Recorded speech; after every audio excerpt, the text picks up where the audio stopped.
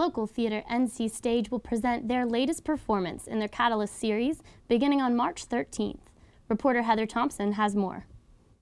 As a society, we all want to fit in somewhere. Some of us conform to the standards of others, and some of us wish to stand out. Either way, there's no denying our obsession with fitting in.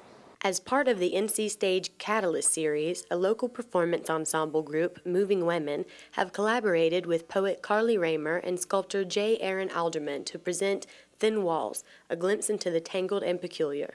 I am one of the founding members of Moving Women, and I'm a choreographer and dancer performer, so I'm choreographing a solo and a trio, and I'm also in a lot of the other pieces. And we thought it was interesting how the Hiltons were really into wanting to be normal and have a normal life, and in this book that I was reading, everybody wants to be as abnormal as possible, like they take drugs when they're pregnant to try to get their kids to have new arms and legs, and they do extreme things to not be normal.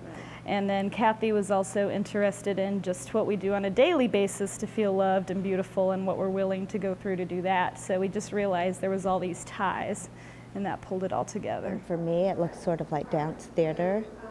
I've never seen anything like it because it is poetry. It's text and it's spoken word.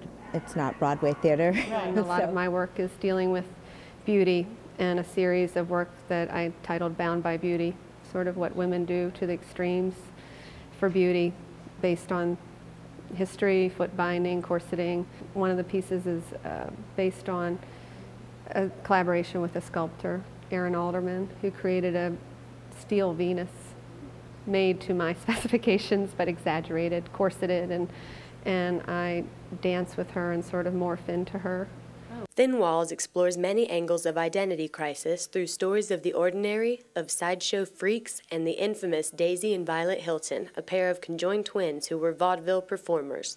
At the beginning, the first impression of conjoined twins, our first impression was, oh my God, they must have had so much conflict, and this must have been about their desire to be apart from each other. And the more we got into it, the more we realized that that really wasn't the reality. And then that was confirmed by reading their biography, that at the age of 9, Daisy, was it? Or it was Violet. Yeah. Violet said, we were lucky enough to come in this world together, and when it's time to leave, we'll be lucky enough to go out the same way.